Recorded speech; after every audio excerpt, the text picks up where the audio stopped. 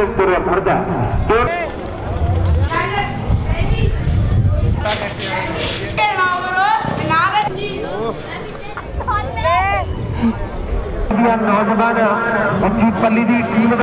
village had a cricket tournament. Now, a lot of people, and particularly other creators who follow my channel and I speak to quite often, have been asking me to do story times. They're like, dude, you've got all these mad stories you could be telling people. Some of them would do really well.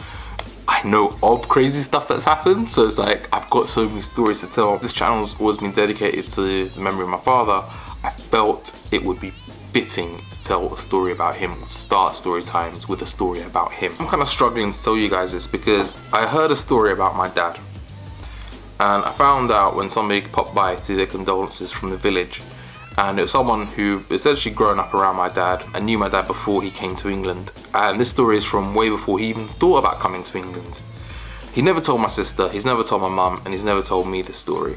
And I've been struggling with myself and questioning myself as to whether I should tell anyone this story or should I keep it to myself. Now, I don't know if I really appreciate me telling people this. Maybe he didn't tell us because he didn't want us to know this. Something my mother's neighbour said to me back in England is that it's such a shame the tradition of oral storytelling has kind of died out, and that people don't pass on stories about the generations, about the family, through conversation or through, you know, story time, essentially just sitting there around one another. And I want to tell something about my dad that tells you the type of person my dad really was. And you know what, I remember when the story was told to me in the first place, it's like, I've never heard that before, and I've heard some stories about my dad, and my dad's told me some stories too. Yeah, I was taken aback from it, and I was taking it all in, and I was just thinking, was this story true or not? Because dad never told me this. And I didn't say anything to anyone, I kind of just kept it to myself. And then when I went back this year, like, the story came back out again, and it was like even more. And you know what, the story came back out and somebody else told me this story about my dad, and I sat there thinking to myself, like, maybe this is actually a legit story, because everyone's story for once in India seems to pretty much be the same around this topic. It's something that happened, or that he was involved with actually, before he left India for England. So as you notice, that field's full of boys from different villages, and men as well from different villages. You've got people on the rooftop of the school. I don't really get it. If there's any India law experts, please educate me and let me know why this is. But when you have a field in Punjab in particular, once someone takes a tractor and ploughs that ground, now all of a sudden the person who ploughed that land, it belongs to them. So I don't know why that happens, or what the story is behind that. That particular ground is communal use only. So that means there's certain areas within a village where no one else can touch it, but it's there for the community to be able to organise events.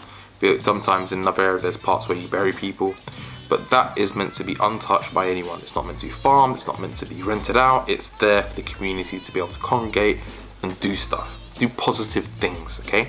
So this would have happened in his early 20s, maybe he was like 21, 22 at the time. My dad lost his dad while he was quite young. He was in his teens, but he'd already dropped out of school, ended up in the police force, border police. I'd hired a tutor to help him take the officer test to become an officer. My dad was doing quite well, had his career in the police on the border between India and Pakistan, and he was enjoying his time in the police. He always spoke quite fondly of his time when he was in the police. He was able to do sports, he was at quite a high standard when it came to his hockey. He was able to shoot. Apparently there's stories about him being able to shoot a bullet through, through like card, like a particular part of a card. They could point out, you take his AK or you take his Tommy gun, and you're able to shoot one bullet straight through that particular part of the card. So there's all these crazy stories I hear about my dad when he was in the police, and positive stories as well, and how he taught himself to drive in the police, which is a whole nother story time, and completely crazy actually when I kind of think about it, especially if I had done what he had done. He'd have killed me. So we have a lot of issues with something called kabza, which is possession. Now, kabza, it happens when literally someone comes along with their tractor, mows it, they come along with their mates and literally take over by force. Now, someone's about to take over that ground by force. The guy's name's Sawn Singh. He's quite known as being an aggressive guy in our village and quite intimidating. He had quite a big family, so whatever he wanted to do, he had like a massive group of supporters who'd come down with him, whether it meant beating people, robbing people, whatever it might be. One day Sawn Singh got this idea that he was going to take over that community land and he was going to have it, because it would have shown how tough a guy he was, how big a man he was. So the information of this had gotten back to my dad. Now bear in mind, my dad had left the police because my father had passed away and no one was willing really to take care of the family or the land that my grandfather had left to the family. So my dad was the youngest of 4 brothers, and he stepped up to take responsibility that should have been taken on by the oldest brothers, because we're very much a hierarchical type of culture. So my dad went to start working the farm, and something he told my mum a few times, and I remember hearing him say it, was that he spent so much time on tractors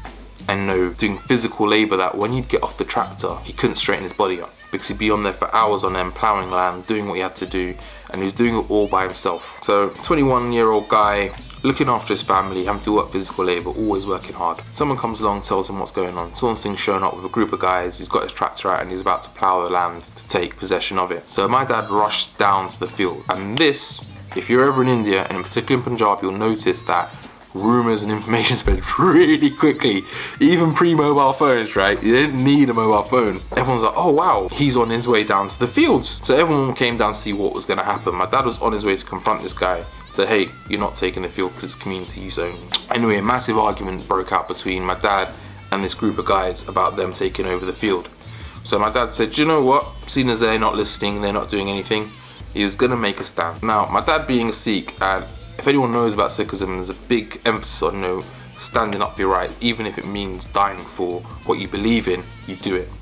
My dad lay down in front of the tractor. Apparently he was literally under the wheel of the tractor, and what he said to the guy was, look, if you try and plough this land, you're going to have to go through me.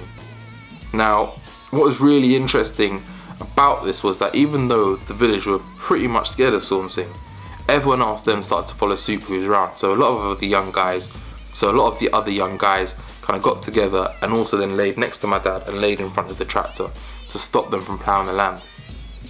The reason why I'm telling you this story is because not only is this channel dedicated to my father, I try and keep the principles that I know he'd appreciated or would have appreciated to this channel. So the reason why I'm telling you guys this story is A, I kind of want to share something about my dad and also the principles of this channel. My dad was very much about his principles, as that story kind of told you. He was willing to literally die before he let someone bully and intimidate the village into giving something up that was of the villagers. And he saw the value of having that particular community ground for the community, for people to be able to play on. And the thing that always takes me back is, as a kid, I remember playing on that ground never knowing. And when I was a kid, literally 100 odd boys would show up every day. We played football, then we played cricket. I would normally hop over my best mate over the school wall and play football in the school grounds while everyone else played cricket outside.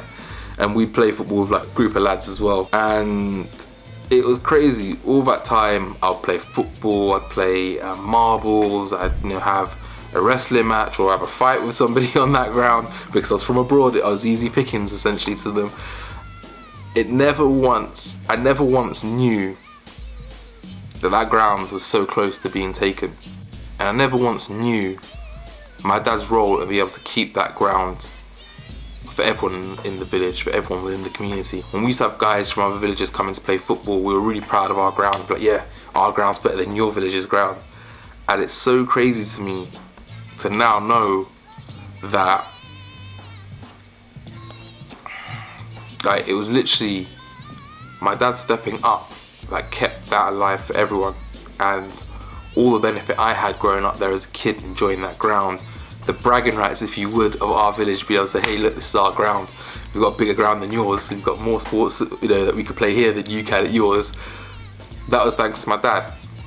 I never once knew it. I knew a lot of people in the village had respect for him and held him in high regard, and every so often I hear stories as to why they held him in such respect and such high regard.